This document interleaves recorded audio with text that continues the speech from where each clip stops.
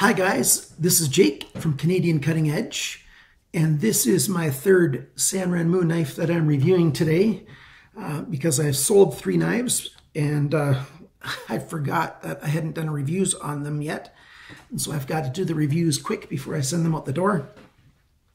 I have been playing with them and using them and stuff, and that's why I was ready to get a little bit of income to help buy some other knives for the channel. But I needed to get these recorded. This is the 7092 by Sanrenmu. It's a Windrunner design. I tend to really like just about any of the Windrunner designs that Sanrenmu has. I've got no idea who that is, if it's a team or an individual, but the Sanrenmu Windrunner knives are usually rather cool. This is one of those sub 3-inch knives that a lot of people are needing with a liner lock, and it just feels really good in the hand. And so I want to share this knife with you guys. If you're interested at all in this knife, please stick around. We'll begin by doing some size comparisons. If you are familiar with Sanrenmu, you're probably familiar with the 7010, formerly known as the 710, probably the most popular Sanrenmu knife. Then we'll compare it with this knife. I'm lining up the pivots as well as I can, and you can see the two knives are very similar in size.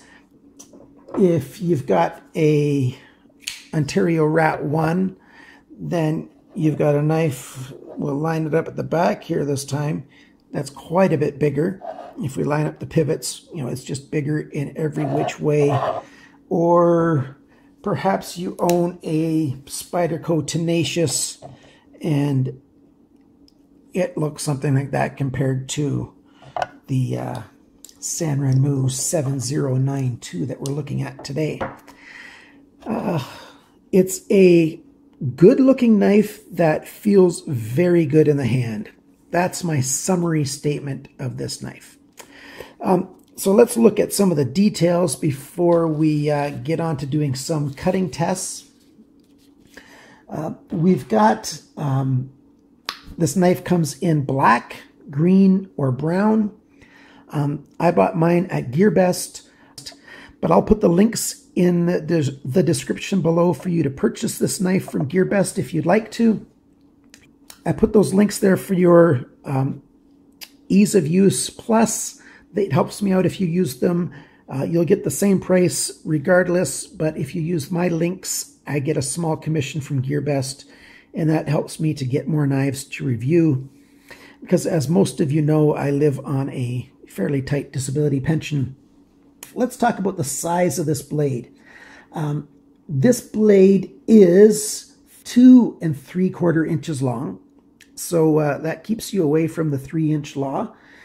Within it, that's 7 centimeters. The handle is 3 3/4 inches. That's about 9.5 centimeters. The whole thing measured is 6.5 inches. That's about 16.5 centimeters. The thickness of the blade is 2.6 millimeters. It's a little bit thicker, just a tiny bit thicker than a lot of their knives are. That's just over 0.1 inches, but not 1/8 of an inch yet.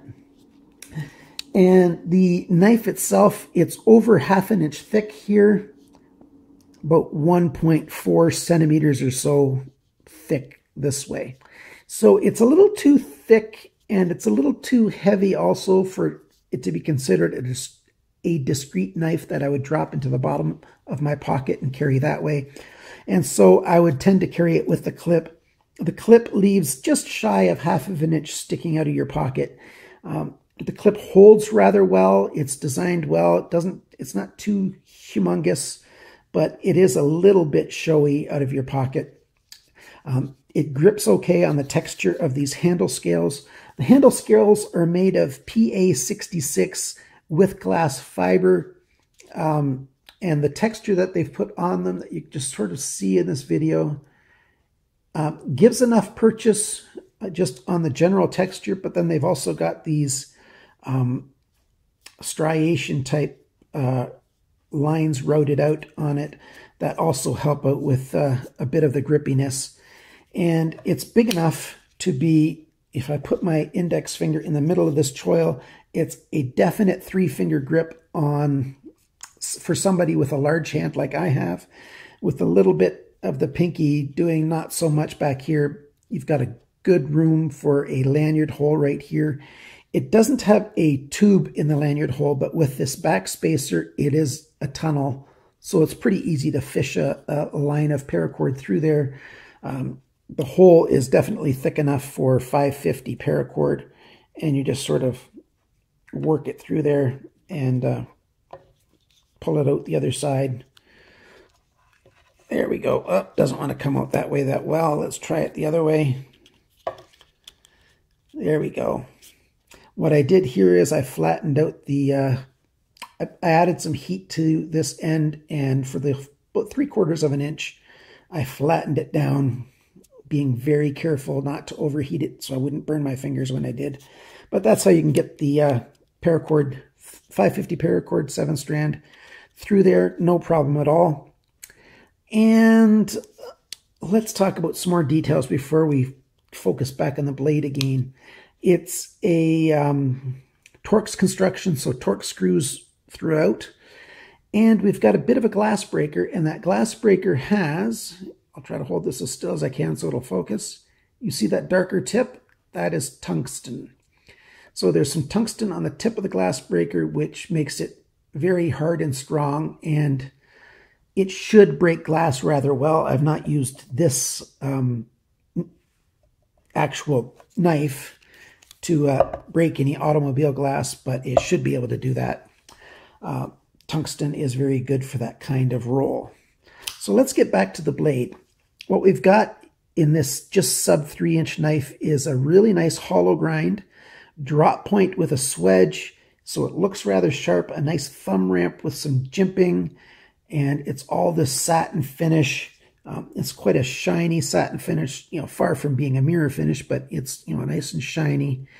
And you can still see just a little bit of the sand lines coming down, but they've polished it up rather well. And they put on thumb studs that are slightly bigger than they have on a lot of their knives, but the placement on the blade compared to the handle here is just perfect for flicking out the knife. So the blade is really nice and feels good, a great big belly, a nice flat area. The handle feels really good in the hand. The liner lock locks up very well, not too early, but early enough that it's got a fair bit of wear life in it. This back spacer is probably the same PA66 as the handle scales are, but it looks slightly different. Perhaps it doesn't have the glass fiber in it. Who knows?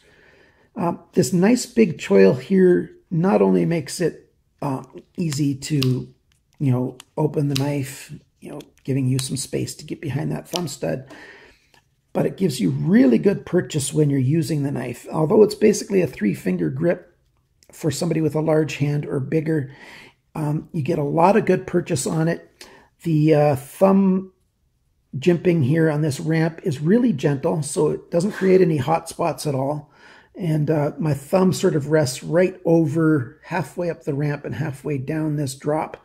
And, I get a lot of good purchase that way to cut. And, I cut a fair bit of cardboard and other such, wooden things, some pine, shaved it a little bit, even did the bushcrafting feather stick thing with this knife. It worked really well. It's a good knife. I like it a lot. Let's do some cut tests so I can demonstrate how well it cuts. Photocopy paper. Just doing a push cut. Let's try a little bit of paracord, and it just zips through that, no problem at all. And if you're doing some tabletop cutting, it cuts through that rather easily as well.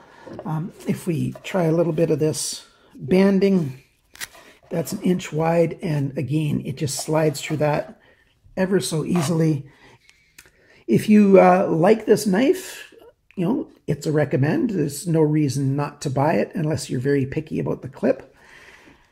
If you like the video, please click on like in the lower right-hand corner down here, or in the lower left-hand corner if you know somebody who's looking for a small knife that is small in price but big in quality.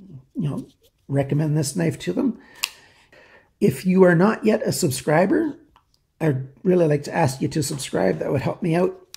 And whatever you do, cut towards your chum and not your thumb.